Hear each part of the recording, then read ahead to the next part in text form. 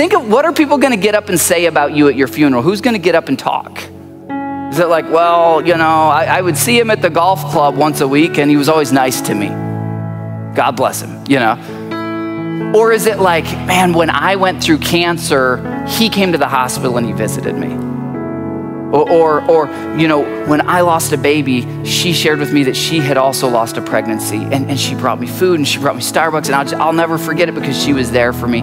Like, when you lay down your life to love people the way Jesus said, it builds these bonds and these connections that money can't buy, and that typically in our culture right now that's so hateful and divisive, they're not happening anywhere else.